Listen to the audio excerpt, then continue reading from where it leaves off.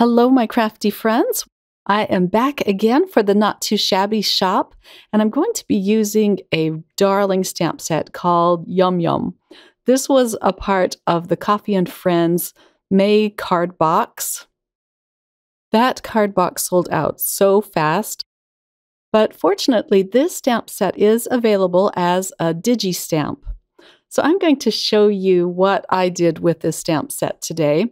I'm also pulling in a stamp set from last month's card box called Lazy Days. I'm going to be using a few of the flowers from that stamp set. I'm using some cardstock called Barely Peach. I love this cardstock, and it is great for using your colored pencils on, which is what I'm going to be doing in this video. So I'm going to stamp out the hamster, the bottom corner of this cardstock. And I'm going to be doing a little bit of second generation stamping. I want to do some no-line coloring. I do want the line of this stamp set, but I don't want it to be very bright so that you can't see it once I'm done coloring it. I'll stamp it up with some Distress Oxide ink called Antique Linen. And I'll stamp it out very lightly on a piece of scrap paper. And then I'll stamp it again on my Barely Peach cardstock, and I'm pressing down really hard this time. It's a very faint line, but you'll be able to see it more clearly as I color it in. I created some masks for the little hamster's arms, and I'm going to stamp a cupcake. This will look like the hamster is holding this cute little cupcake. I'm also going to stamp the flowers now, and I didn't bother to do second generation stamping on these, because I'm going to color them in pretty darkly with my colored pencils. So you won't be able to see the lines at all. I'll stamp 3 of the flowers. And again, I'm sorry it's so faint, but you will see it as I start coloring it in. I'm just holding up the scrap paper there so that I don't get ink on my mouse pad, or the foam pad. It's not a mouse pad. Okay, so I'll pull off the masks from his little arms. And let's get on with the coloring. So no-line coloring can be a little bit intimidating, but I love the result. I'm using my Caran d'Ache colored pencils for this, as well as my Brass Bullet pencil sharpener. I love this little thing. And I have already pulled out the colors I'm going to be using. I taped down my panel so that I'm not twisting it and making all of you dizzy. And I'm starting out with my very lightest color first. I will have all of these pencil colors listed at my blog if you're interested in knowing which ones I used. So I'm just putting a layer of my lightest color. I want to color in his eyes and nose and freckles just so I don't lose sight of them. So I used a dark brown colored pencil for that.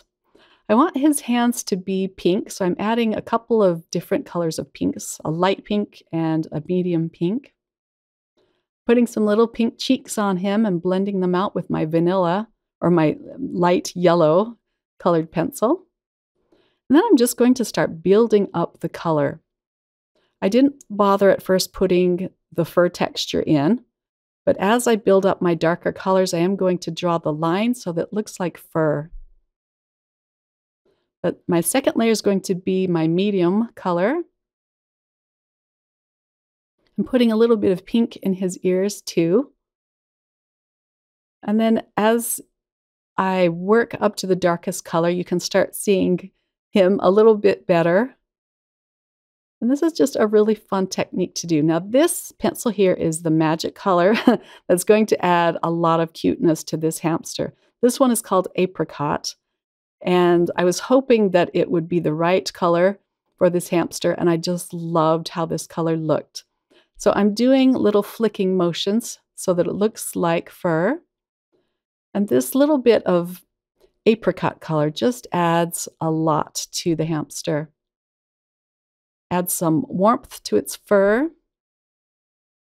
And then I just come in with my darkest color and start adding a little bit of shading. But look at his cute little cheeks. I'm just trying to define them underneath so that they look like they're a little bit more forward than his chin and his arms and his chest. One of the tricks to using your colored pencils is don't press down too hard and don't overtax your hand. It's not fun to do if you're pushing down too hard and you're gripping the pencil too hard. Just take it easy, go slow, and don't wear out your hand. I'm adding even a little more pink to his little feet and arms. I think they look so cute with the pink color on them. And then I'm going to add more color to his belly. Around his belly, I'm adding darker colors just to push that in the background a little bit. And now for the cupcake. I'm adding 2 different colors of browns. This is the dark brown, and then I go in with a lighter brown.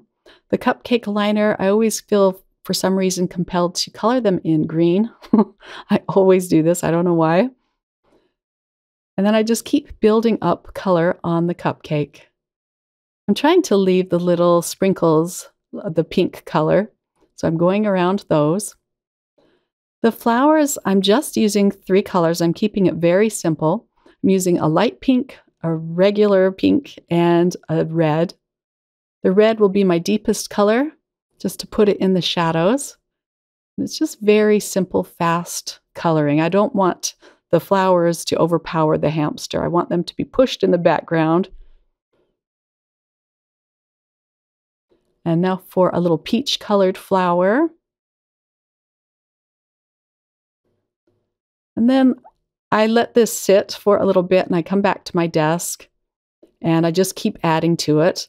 Next, I'm putting a grassy little hill under him.